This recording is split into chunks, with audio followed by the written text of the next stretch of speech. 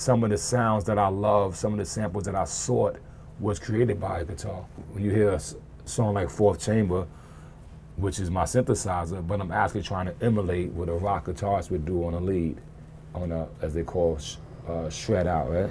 Yeah, shredding. Yeah. Shredding. Well, the title, we had a whole slew of different titles we thought about naming the project. But I think as we was looking at the graphics and looking at everything we was doing, we pitched the idea to each other, anything but words, because we felt that what the music does, it says it all.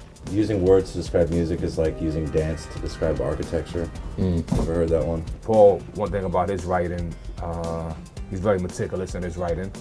I'm very meticulous in the sense of when it's time to mix and finish the album. When I'm creating, I'm painting all kind of shit. You know what I mean? But when it's time to like, okay, well actually this is actually a picture of a landscape.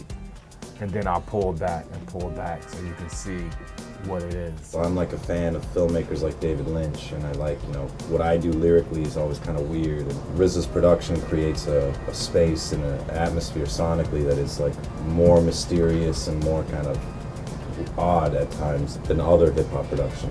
You're getting some of the Interpol energy, and you're getting some of that Wu-Tang energy. There's always a piece of Wu in there every step, every day, every walk. You know what I mean? Wu-Tang is forever, and I'm sure Interpol is in Paul. So this hybrid of which we've given you guys, and we can call it a hybrid, or a good hybrid, like the Tesla. Yeah, more like the Tesla than the Prius. Yeah, that kind of hybrid, you know what I mean? Or that BMW. The BMW with the both bongs. Bass and Steelz in the building, flash the camera.